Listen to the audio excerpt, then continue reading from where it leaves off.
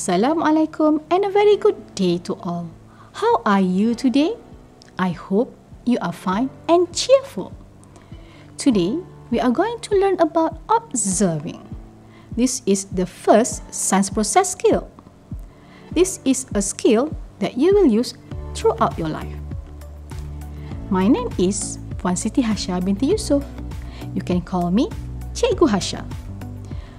I am teaching at Sekolah Kebangsaan Jalan 4, Bandar Baru Bangi. It's nice to meet you. Our sign language interpreter today is Miss Syamila Nair from Sekolah Kebangsaan Pendidikan Khas Jalan Pil, Kuala Lumpur. Are you ready to start learning today? Please have your Science Year 1 textbook, notebook and stationeries ready. Now, let's take a look at this picture. Do you know what this is? Yes, you're correct. It's a durian. Have you ever eaten a durian? Yes, you may have eaten a durian before, just like me. Do you like this fruit?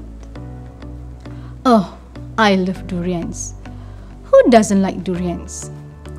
Some people say that the durian is a bit smelly, but most of us agree that the taste is great, don't we?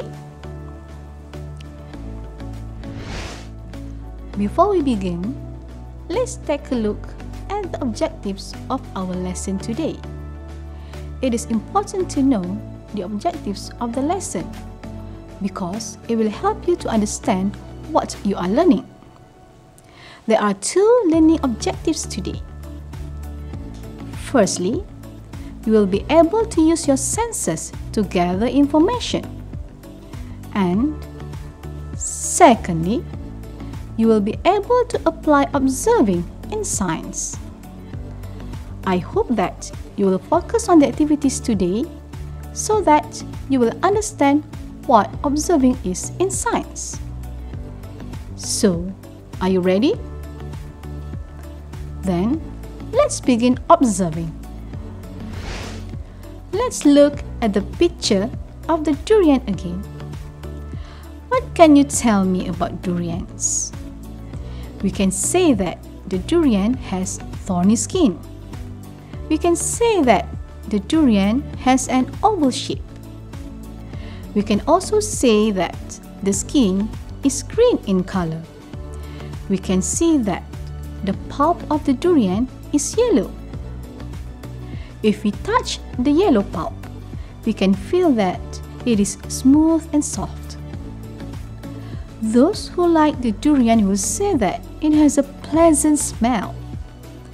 And those who don't like the durian will say that it has a bad smell. All this information that we have gathered is based on our observation of the durian. This observation involved our senses, which are sight, touch, taste, and smell. So, what is observing?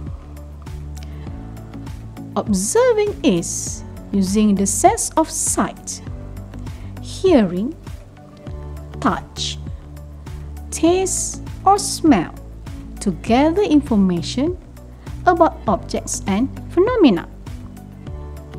Boys and girls, a durian is an object. Now that we know what observing is, what can we do to observe an object or phenomenon? By using the sense of sight to observe plants, we can see that different plants have different sizes. Some are big and some are small. Some are tall and some are short. We can also see that a plant has many parts. It has a stem. It has shoots, leaves, flowers, and fruits. But the plant in the video has no flowers and fruits yet. If we dig in the soil, we will be able to see the roots of the plant. Also, by using the sense of sight to observe plants, we can identify the color and shape of leaves, stem, flowers, and fruits. The plant in the video has green leaves that are oval in shape. Next, by using our sense of touch, we are able to feel whether the plant's stem is hard or soft. The plant in the video has a hard and woody stem. When we touch the plant's leaf, we can feel whether the leaf is rough or smooth.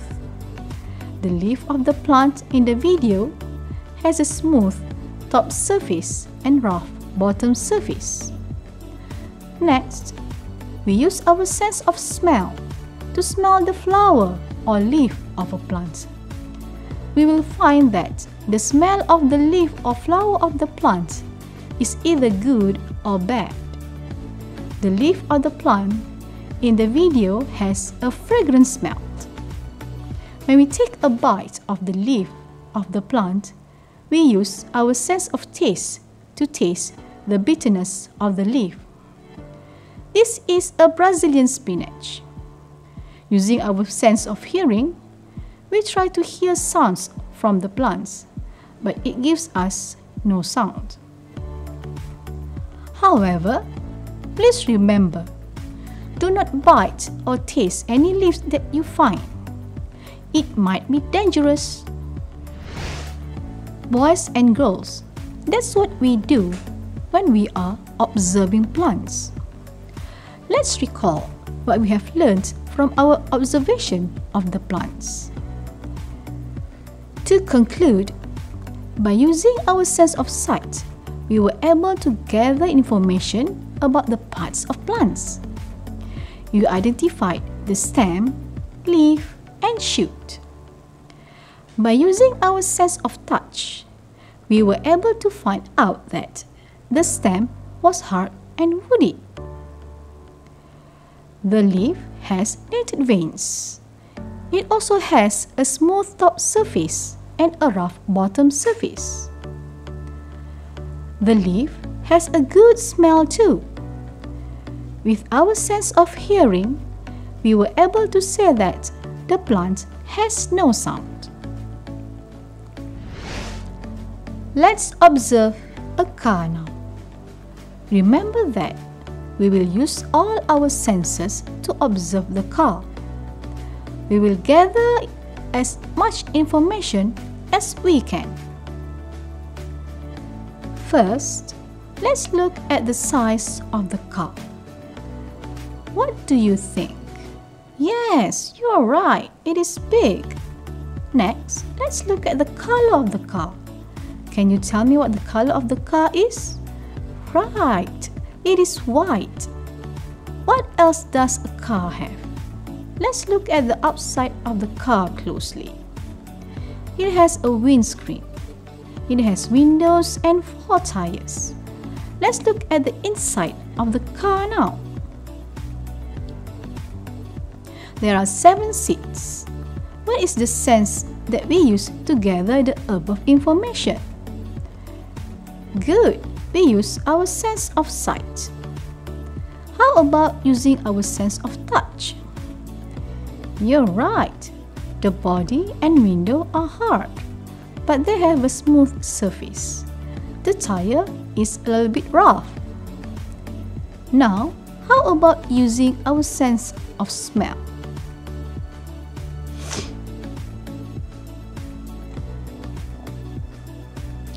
Let's smell the body, window, and tire of the car.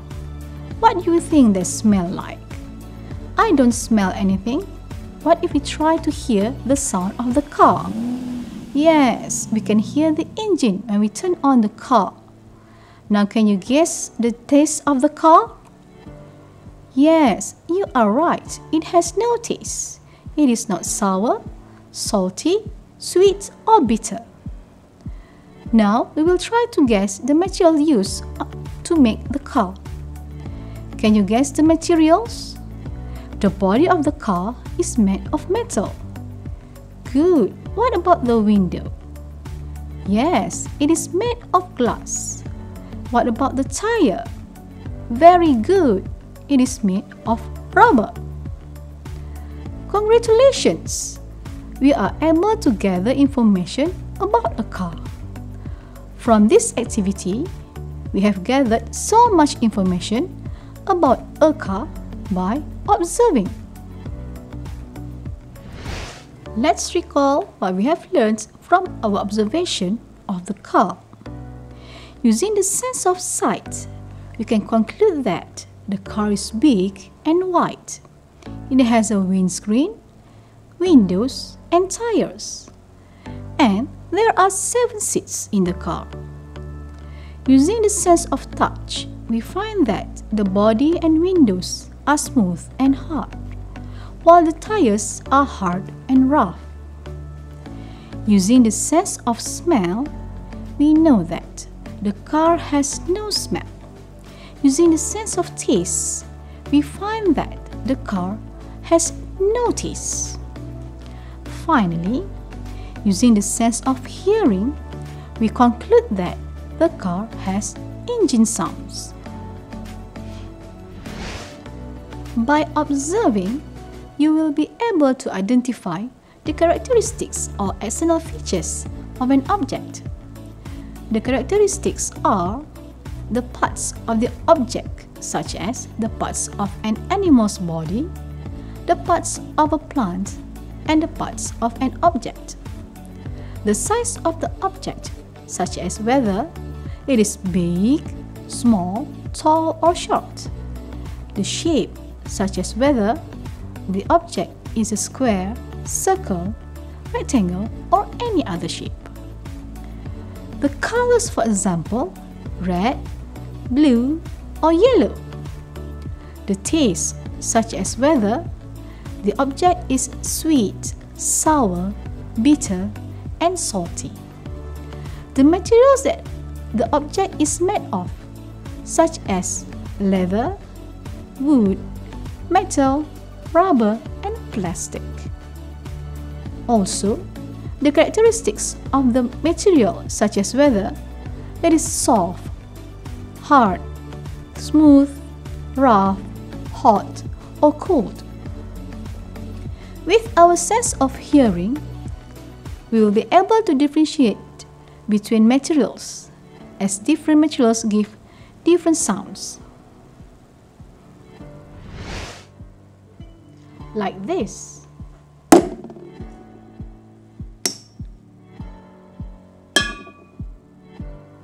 The sounds are different, aren't they?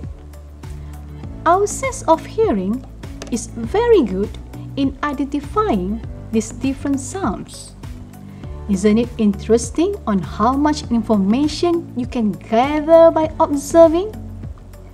You should remember that observing not only involves sight, but also all other senses that you have.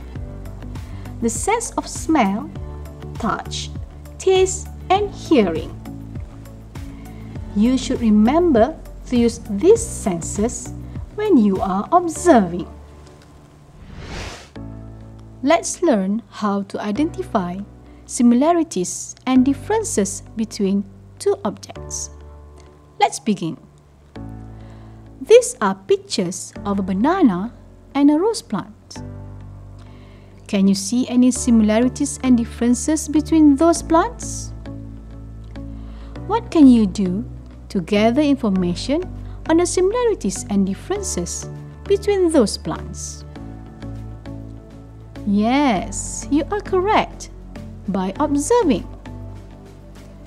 So, how do we do that? First, let's look at each plant separately. Using sense of sight, let's write the characteristics in a bubble map. Let's identify the common characteristics of a plant which are the stem, the leaf, the roots, and the flower. The banana plant does not have a woody stem. The leaf veins are parallel.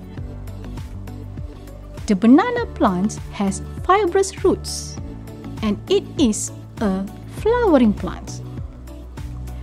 The rose plant has a woody stem. The leaf veins are netted. The rose plant has taproots, and it is a flowering plant. Now, let's put the characteristics of both plants side by side. Let's look for similarities and differences in their characteristics. From the bubble map, we can see that there is only one similarity in characteristics, which is that both plants are flowering plants. The other three characteristics, which are the stem, leaf, and roots, are different for both the banana plant and the rose plant. Now, we are going to rearrange the bubble map into a double bubble map. Since the rose plant and banana plant both share one similarities in characteristic, there is only one place to put the flowering item. This item links both the banana plant and the rose plant.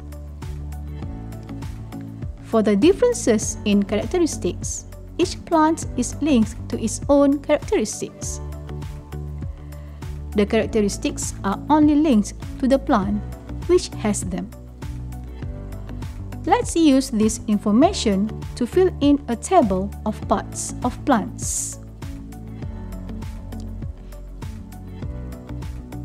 As you can see, the parts of plant observed are listed in the table. The stem, leaf, roots, and flower. We will fill in the data for the banana plant first.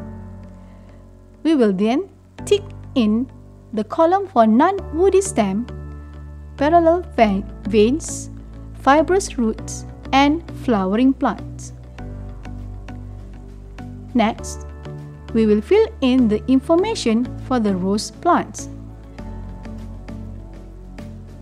We will then tick in the column for woody stem, netted veins, taproot, and flowering plants.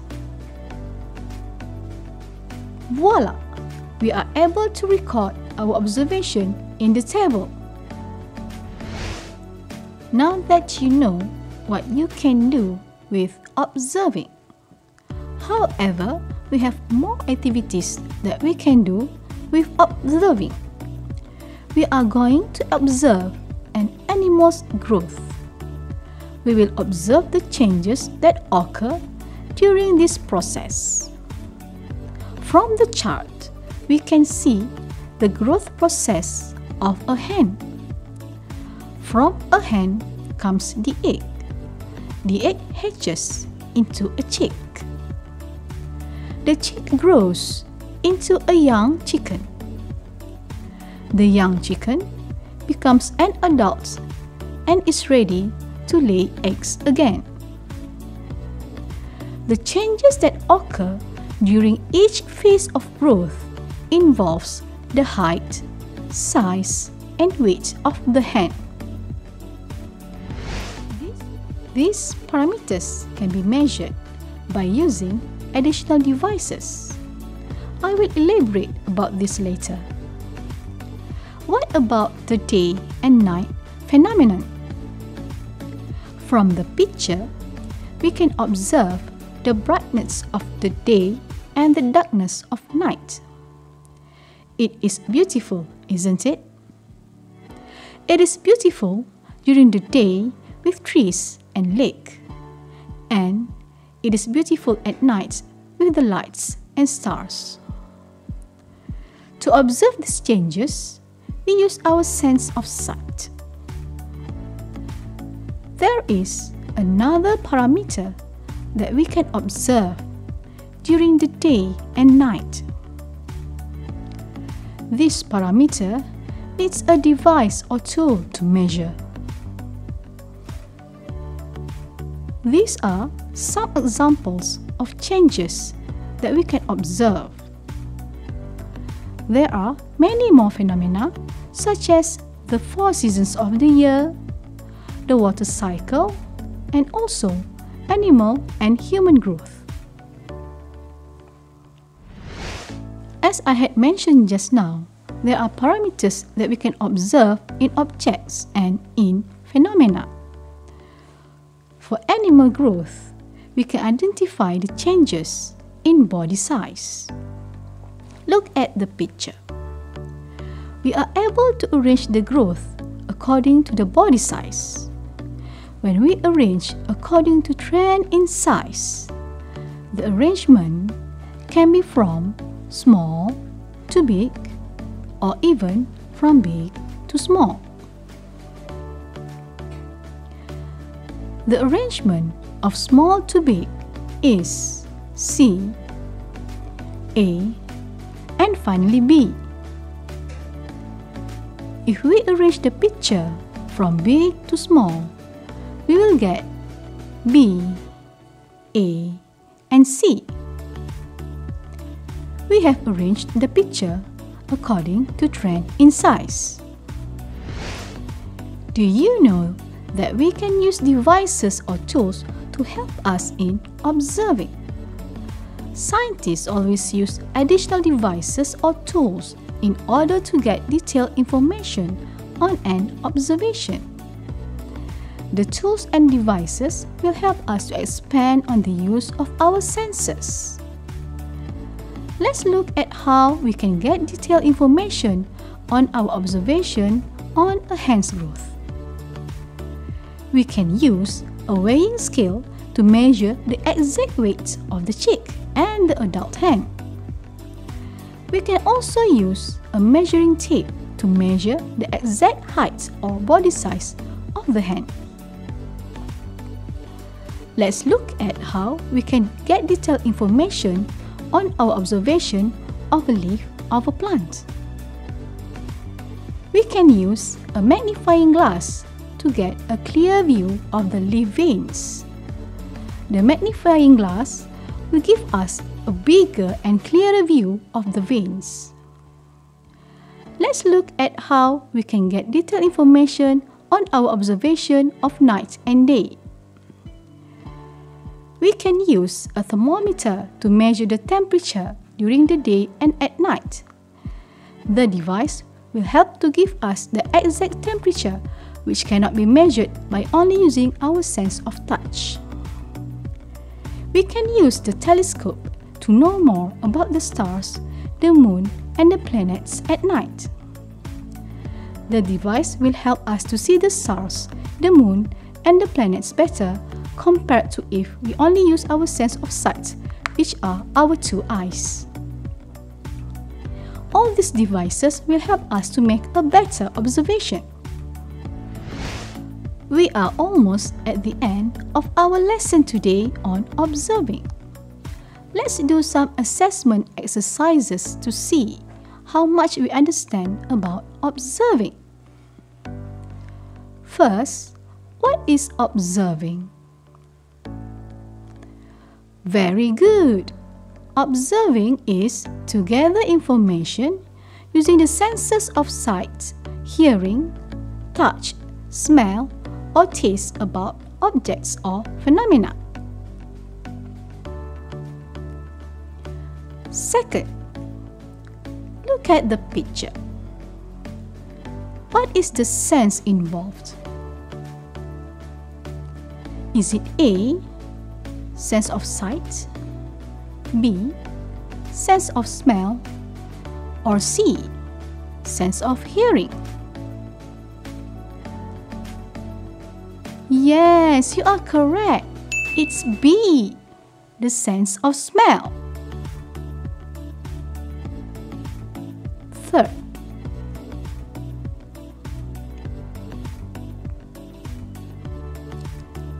look at the picture. What is the device used to observe the picture? Is it A, a magnifying glass, B, a thermometer, or C, a microscope? You've got it right again. The answer is a magnifying glass. The next question. After doing an activity, a boy has gathered information about a coin. The coin has a round shape. It is shiny and it is hard. What activity did the boy had carried out? Is it sightseeing or observing? Good job! The answer is observing. Next question. These are pictures of a plant. Let's rearrange the picture according to the stage of plant growth.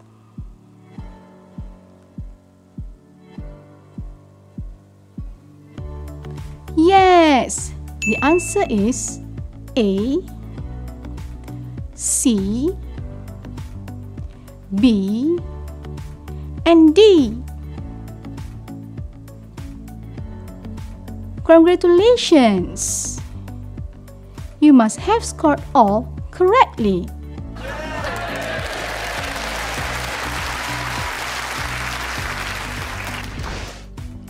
Today, you have learned about observing and how to carry out an observation. I hope you are able to carry out your own observation after this. You should remember that observing involves the sense of sight, touch, taste, smell, or hearing. Good luck for your future observing activity. Goodbye.